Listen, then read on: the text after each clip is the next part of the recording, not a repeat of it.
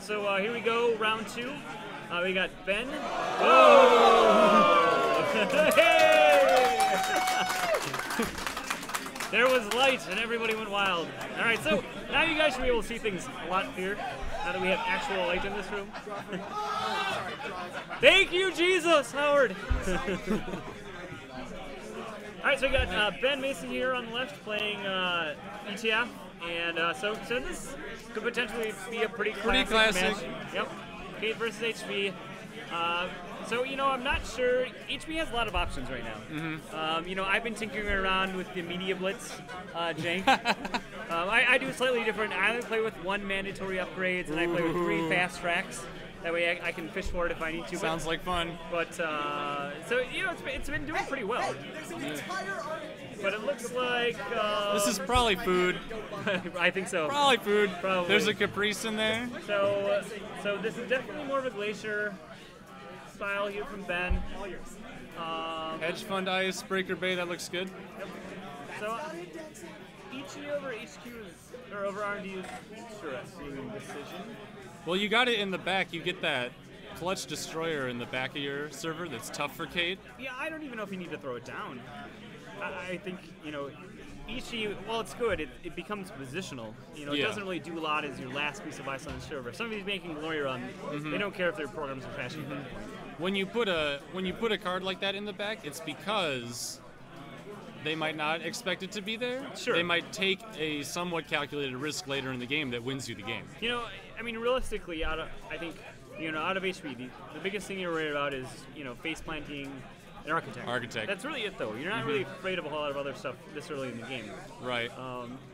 You know, and again, you know, until it's good as HB. You don't have to worry about spending your credits, you know, needlessly rezzing ice early because people are too worried about having that happen. So we got 2 hedge funds. Could probably get this NAPD out pretty quick. Kate doesn't want to go broke to go get that. If that's something you're interested in doing, you don't really have an asset to get up. Oh! Ooh. Hold on. Oh, okay. Looks like we're just messing with the lights. The lights, because the lights came on. So give us a couple seconds. All right, we're back. So 2 Caprices this early. Do you have anything that ends the run? I can't quite see what the middle one is. 2.0? Oh, I like that card. Oh, there's one. That's an Ichi 2. Architect. Yeah, 2 Ichi 2s. Wow. You know, I'm not a huge fan of Ichi 2. I think it's what he's doing is you get the Ichi 1 and Ichi 2 on the same server against Kate with a CVS. Sometimes they'll rely on Atman 4, and you can ruin the game for them. My only issue with Ichi 2 is, you know, it's only 1 strength more. Yeah. You know, but it's 3 costs more. Yeah. One thing is about Ichi 1, sometimes you get people with it, but then they get a few turns where they can blow through it, especially if you play against Andy. Sure. You just blow through it. But Ichi 2, you can't do that. It stays a little bit live. You know, the thing is, they though, don't have programs. With Assassin now being released, I almost feel like Assassin is a better play than Ichi 2. Yeah. You know, the net damage is not irrelevant. It's a trace, so it's super taxing, even if they don't... It costs 1 less. So the Ichi 2 you can really nail a noise player with sometimes, because they'll click through the trashes and you can stick them with the tag. Sure. I was playing around with it a lot, and that's part of why. I just don't like its cost. The cost, it's prohibitive. Yep. It's prohibitively expensive. So I was playing 1. I would never think 2. That's insanity. And we've already seen 2. I mean, this is early in the game, so who knows? There might be 3. I mean, this could be just pure program crash. Did you see what's in there? Is one of the Caprice in there? I think so. That is Ben's hand. Focusing the camera. This is like the stream is under cyber attack. And ooh. All right. That's special effects. So a little bit of glare now, I think, though. So I think that's a Caprice in there, right? I think so, yeah. Okay. It's a little sad that he doesn't have a Ever Adonis yet with all this like 8-cost ice. You want to and Breaker Bay. The run ice here right now. I don't think he's drawing anything. But if you get an asset up behind an Ichi 2, nobody's going and getting that. No, absolutely ever. Not. So well, I mean, you don't need to end the run. I mean, the hard part is, you know, people talk about as soon as you see a Caprice, You just stop running that server. Exactly. Right? I know. So in fact, when you have Caprice, your ice doesn't necessarily need to be end the anything run. useful, Like even an Architect is basically an end the run in front of a Caprice. Absolutely. So, and if it's not the last piece, it literally is because you can get the Caprice back. Yep. So Kyle here getting set up. He's got the one prepaid. He's just kind of in a building mode. I mean, there's no pressure for him to run anywhere. You know, no multi-access going on for him, so you know he doesn't want to waste any of his money. I think this is a skill-intensive matchup for Kate, knowing when to turn it on and start going. There's the NAPD. This probably this a is lock. The type of matchup you need to make your runs very, very efficient. Because of the taxing nature of HB Ice, you can't afford to just run willy-nilly. You're gonna go broke. Yeah, is the problem. You know, against standard NBN, I mean, you're spending maybe 3 credits for a server. Ooh, stim hack. So he's stim hacking going in that server. Alright, so now if these are a bunch of Vichis, Ben's got to spend a lot of money here. Yeah. It's the hard part. You know, that's one thing we talk about with the cost of Ichi 2.0 being. So he could just res the Ichi 2 and the Caprice maybe. I missed what the other one is. And the nice thing is, it's Turing. I mean, the nice thing with Ichi is, obviously against Kate, you know, you don't have to worry about the Mimic. You know, it really pressures Mimic. Okay, Zulin through. Yep, absolutely. Caprice time. So Caprice time. So it looks like we're not even going to res that Ichi. Oh, he still might. About it. I mean, that would leave him with 4. Yep. That's tough. Then if you score out, then that data sucker's getting counters for a while. So we're going to the slide game. All right. So what do you bid? Bid 2? Oh, runner, you got a free roll. It's an NAPD. As Corp, I'm not bidding 2 here. You bid 1 maybe? As runner, I'm 1 or 0. Oh, is he gonna spend his money? Sure, why not? You gotta use those stim hack credits. Might as well get something out of it. Yeah. So he may not have a free roll now, which changes the logic a little bit. So he has what? 4 left. Let's get some Mimic. So Mimic. That's 4. Yep. Oh. So he's got 2 left, so he can just use those stim hack credits for this. The fact that he even went for this makes it feel like maybe he thinks it's not an NAPD? You know, now I wonder. So he spent, what, 5 for the Zool to get through the Turing? 4 to get the Mimic out. So it's been all stim hack money so far. Yep. So I think he's got 9 there? Or is that 9 or 6? It might be 1, 2, 3. I think it's 9. Okay. We can see now. Yeah, it's 9. Yep, so it's 9 credits. Boy. As Corp... This is tough. It's hard to think about both sides. It really is. I think I bid 1 here. Runner, I'm 1 here. I'm 1 both sides. 2-2. Oh! Wow. Oh, wow. This is an expensive NAPD, and he's got another Caprice in hand. But I think you're still happy. It's a Jackson, I think. It was advanced. That was an NAPD, yep. So I still think, though, if you're Kyle, you're happy to win that. Oh, yeah. You're happy to get that Caprice out of there. Yep, absolutely. He didn't res the other ice, though. He still has 10 credits. Yep. And you made him... Now he's got this awkward Zool versus Turing matchup for a while, unless he wants to get a Cyber Cipher out, which is annoying. So, lost quality time. So yeah, you took a brain damage, you spent a bunch of money. You got the Mimic out, though. Yep, so while Kyle is winning right now, I still think Ben is in a good position. He's in a great spot if he can get something to break her bay up. I mean, he's got an early... You know, he's still got a second Caprice already. Yeah, that's what makes it okay. Yep. So he's not too worried, I think, about anything crazy happening.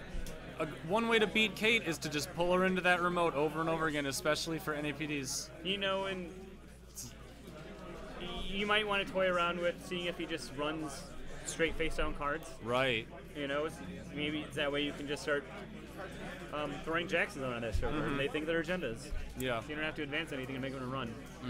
You know, I remember back in the day, you know, I used to play a lot of Wayland, and that's a lot of what it was, is bluffing potential agendas to make them spend as much money as you could to get that scoring window. Yeah. I mean, obviously Caprice shorts it up because you still have that chance of just winning the Caprice. You don't have to even worry about it, but it certainly helps. Yeah, and Kate's really great at getting into any remote one time, but not that great at getting it anywhere over and over again. Right. I mean, Kate is all about efficient. It's all about burst runs. Yep. And the hard part against playing against Kate is even when you think you have that scoring window, you get him down to 1 or 2 credits. It's tough.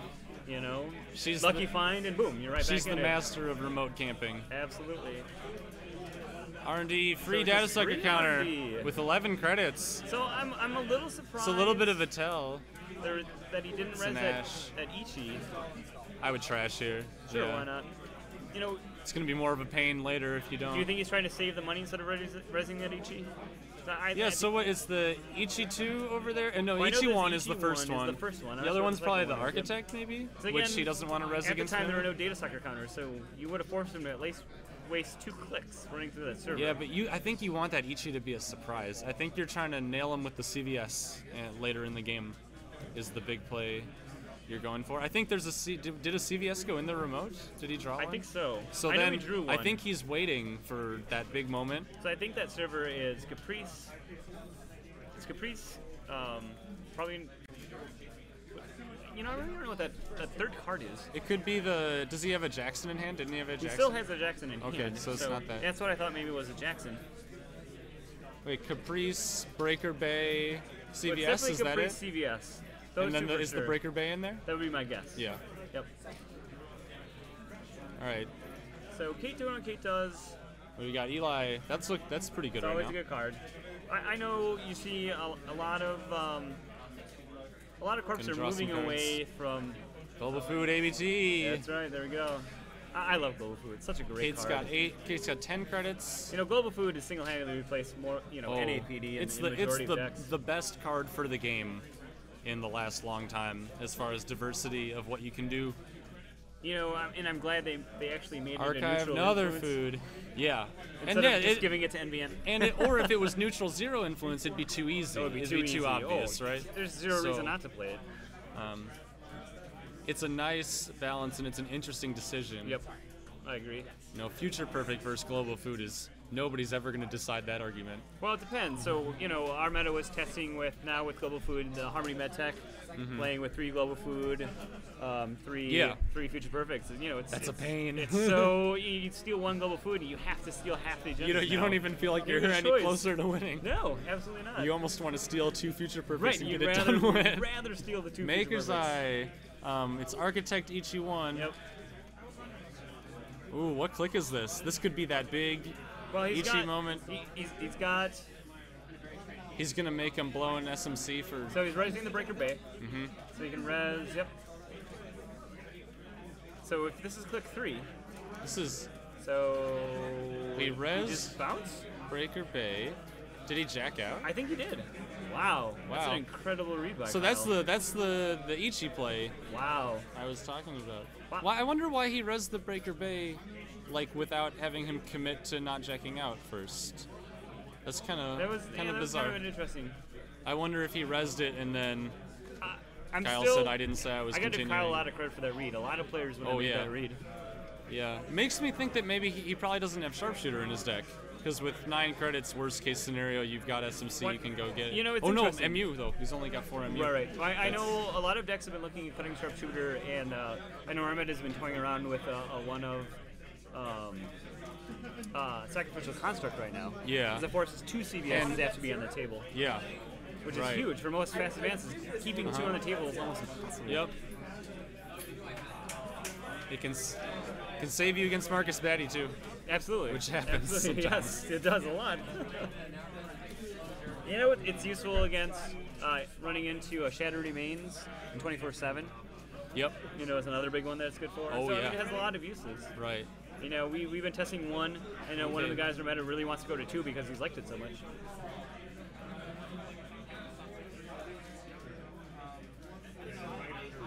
So did the ABT go down there? That's my thought. He's got a Jackson on the table. You got to at least clear that out. So Maker's Eye again. This time, click 1. So he realizes we've learned. Last time. He's like, I don't got to worry about it now. We've learned the HP secret. Yep, absolutely. So you just let this through. Do you res the Ichi? You got 9 credits. You just make him stun the clicks. Then you go to 4. The thing is, if you don't res, it's kind of a tell that you put an agenda down. Right. Because obviously sitting on 4 means, it's not going to you're not going to be able to res Caprice and user efficiently. So I think you let it through. Yep. 3 cards. So Kate doing what Kate does, getting efficient runs. Ooh, 4 points. Bad news. Having to score 4 points hard way. Yeah. You never like. He's got 2 voice pads though. You can bounce back. Yep. So I think if you're Kyle, you're okay giving up this agenda. Yeah. Well, but if that Jackson doesn't get trashed. I mean, if this is an ABT, I mean, because just got makered, you know at least the next card is safe, and you've got a Jackson on the board. Oh, right. There it goes. You know at least 2 cards are safe. Ran archives. It looks like. Yep. Ooh. Well, you're gonna draw one of the 2 because one got stolen. Oh no, but now he's gonna shuffle. Now he's gonna shuffle. Yeah. That's too bad. So goodbye, Kyle. You know, Ben won't be able to fire the ABT. I think he really wanted to. Although, you know, with 6 pieces of ice out there this early in the game. Yeah.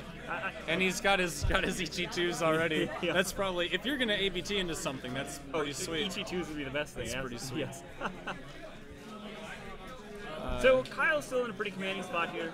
Again, even if he gives up that 2 points here, I think he's still doing okay. I think it's fine, and then Ben's gonna have 6 credits. Ben was kind of telling with not resing that Ichi that, you know, we really can't afford to res a bunch of res a whole lot of ice here.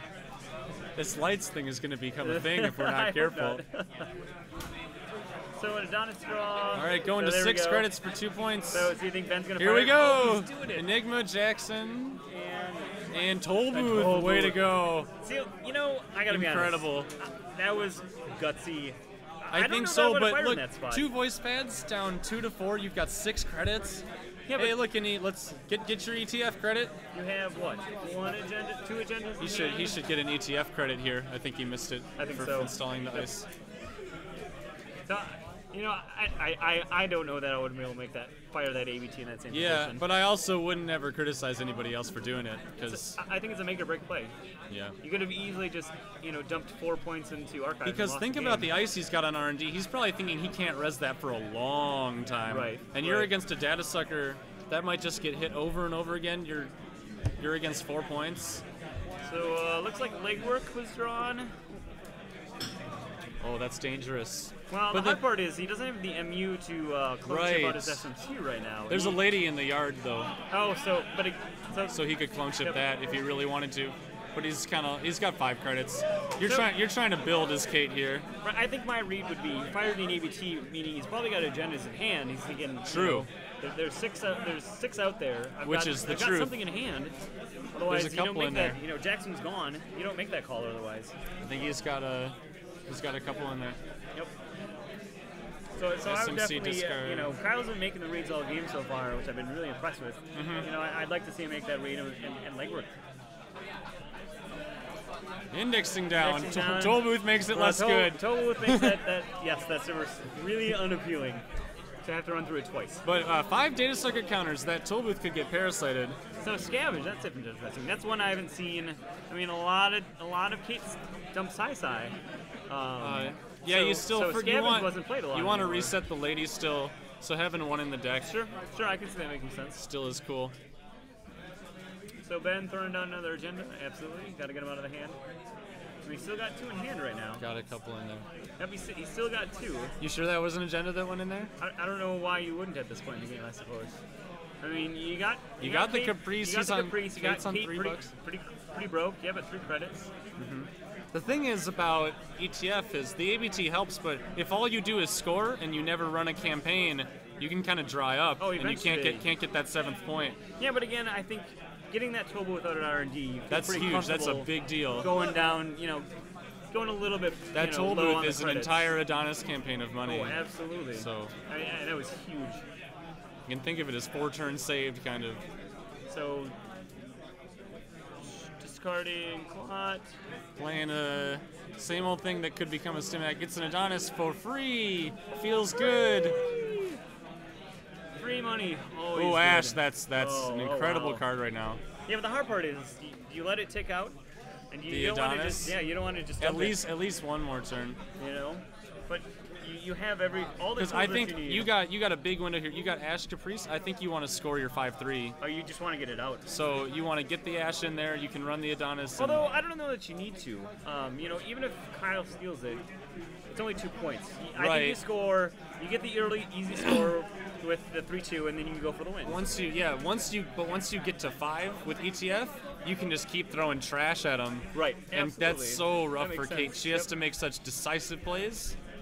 If you're just throwing unadvanced cards in there at 5 points, that's the nightmare. So, there's the food. Yep. Ash going down. Yep. I think you might end this campaign 1 turn early next turn and score your 5-3. So again, if Kyle, I think Kyle's got a legwork at this point. Yeah. I mean, Ben has thrown so many things on this server. He's got 11 credits, so Lady would be 3, and then he can get in. Yep. For sure. Yep, I think he's fine. I mean, regardless of what that, unless it's another total from on the front of HQ. It's late enough. This play says 5-3. Absolutely. You know, the fact that he's taking so long to set it up. Yep. So I do. I think you've got a legwork here. I mean, we're pretty far in the game, to be honest. You pulled Jenda's off of R&D. You know, he's been throwing a lot of. Yep. Oh, now you definitely read. That is 100% read. That is. Oh, he draws another one. That's a dangerous last click draw. God. So I don't know what you're looking for with that last click draw. So if Kyle legworks, he wins. Yeah, he's probably hoping to pad the hand and not draw an agenda with that. And it kind of backfired. Yeah, the worst feeling. Yep. So, yep. Oh, here it comes. There it is. Oh, so yeah, no. it's coming. I mean, theoretically, you could. How many we went to the court? I mean, you could theoretically same old thing like a hedge fund, and you still have a click to go run. Oh yeah. Oh, you got the legwork in hand. Yep. Gonna draw. Draw. See, the thing is, if you're gonna make this play, you might as well do it with some clicks, so you can. I really thought he was gonna do it there. There's your MU. Yep. So Ben's like, I gotta throw an agenda down here. This is 5-3 time. Yep. He's got so many in hand. Well, this is for this turn, and now it's done. Oh, and there's the Jackson. I think you dropped the Jackson. You got to get his attention on this remote. I think you drop the Jackson, you just draw. Oh yeah, this is tough. You drop the Jackson and you just draw. Put all the agendas away. Oh, Kyle missed his window. Yeah. I thought for sure as soon as he pulled that. So how many cards in hand now? 7. 7. Yep. So you draw again? I think you draw again. Dump 3 agendas. You're fine. See, this is so counter to my style. It's good to see. My mind is so get that 5-3 in there, get their attention on the remote, and hope they don't have their one leg work. Right. You know, because they're not gonna just hit HQ for one card here. Absolutely. And who cares if they do? So. Well, last turn he would have cared. Well, yeah, but most of the time, in the runner's mind, they're thinking Corp doesn't care. I mean, you're thinking, typically as a runner, you're thinking probably 1 out of 5, maybe 2 out of 5 if I'm lucky. But so what's it now? He left. He dumped 3. 3 agendas. Did he ditch that 5-3? See, I'd want to hang on to that. I still want to score that. Any opinion hand for sure. I still want to score that 5-3. Oh, here comes HQ. So he's doing the legwork. A little too late. Now I wonder if Kate thinks that he was looking for agendas with the Jackson. Wow, that is a lady server. Yeah. Ooh, this is interesting. So there was an NAP. I don't know if there's anything else. So here's. So hitting Turing.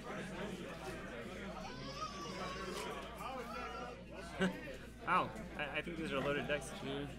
Oh, there's the food. He did keep it. Okay, so he's got a 1 out of 3 shot. 1 and 3. That's it. Oh, that's game. Oh, brutal. Oh, rough. Brutal game. Yep. So I'm a little surprised. I think Ben wanted to go for the win, which is why he kept 2 agendas in his hand instead of just keeping 1 in his hand. Yeah, he had that awkward period where he had a scoring window, but not quite enough money because he didn't get that early campaign to go with his grid. I do think, I really like to see him not, throw an agenda down earlier in that server. I know he wanted the money, but I think you have to rely at that point in the game. Gotta just trust your centrals. You gotta trust, I think you do. You've drawn all the agendas. So you don't have to worry. I don't think you're too worried at that point of, R&D coughing something up. Yeah.